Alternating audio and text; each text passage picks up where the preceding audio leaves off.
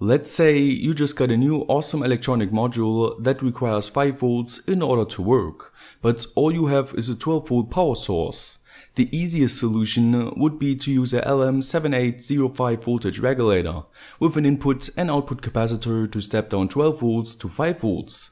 But if we measure the input and output power, we can see that the efficiency is quite low and gets even worse with higher input voltages. Because the regulator is basically a variable resistor that converts the excess power into heat, which is not recommended when the power source is a battery. To reach a higher efficiency though, we can use a so-called buck converter. This one is very small, has an adjustable output voltage, doesn't cost much and also reaches a decent efficiency. But how do these converters work? And can we even build one by ourselves? Let's find it out.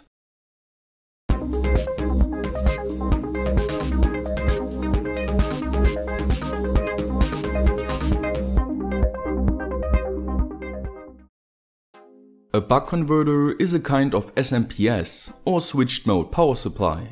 As an example, I will use an Arduino Nano, which can switch its output pins on and off rapidly with its PWM function. Here I use the value 127, which creates a square wave with a duty cycle of 50%. If I now measure the voltage with my multimeter, it already tells me that we successfully stepped down our 5 volts to 2.5 volts, because it measures the average.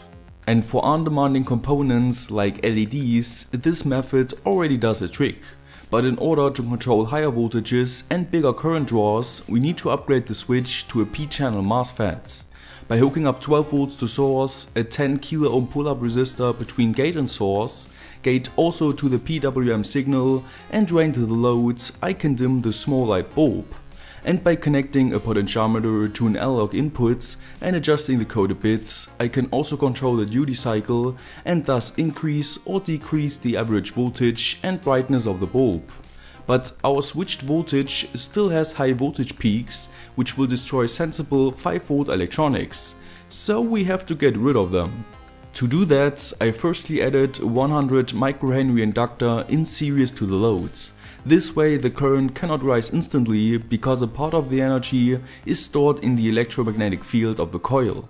And once the switch opens, the electromagnetic field collapses and should pump a current through the load, which it doesn't do properly. Instead, we get those massive voltage spikes at the switch, which is not a surprise since there's no complete loop in which the current could flow and thus an electron excess occurs. That is why I added a Schottky diode with a low forward voltage to the circuit, so that current can flow when the switch is open.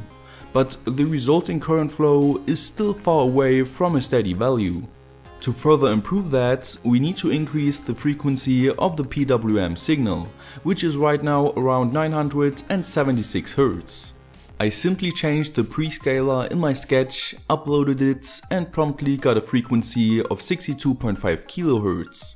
With such a short off time, the energy storage capacity of the inductor is now enough to smooth out the current flow quite a bit. That is also the reason why switched mode power supplies usually use a high frequency, in order to keep energy storage components small. All that was left to do with my design was adding a 47 microfarad capacitor on the output to smooth out the voltage, and the buck converter was complete and reached an efficiency of 67% with my light bulb at 5 volts, which is not terrible. But once I changed this big load to something smaller, like a 50 ohm resistor, the output voltage jumped up to 8.5 volts. That means we need to use a voltage divider which provides a feedback voltage to a control system in order to adjust the duty cycle and thus keep the output voltage steady no matter what load is attached. And since this is getting a bit complicated, let's keep things simple with this LM2576 simple switcher IC. I have the 5 volt version that has its feedback resistors integrated and also only requires 4 additional parts to build up a complete buck converter. The rule of thumb while recreating the schematic is to keep all the parts close together and creating thick solder traces. After only 10 minutes of soldering, the circuit was complete, works flawlessly and obviously reached a better efficiency than my demonstration circuit. And if you want to make your own buck converter, I can recommend the adjustable version of this IC.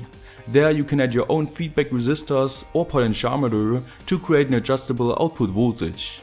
And with that being said, you already know quite a bit about stepping down voltages efficiently with a buck converter. I hope you liked it and learned something new as well. As always, don't forget to like, share and subscribe. Consider supporting me through Patreon so I can continue producing such videos. Stay creative and I will see you next time.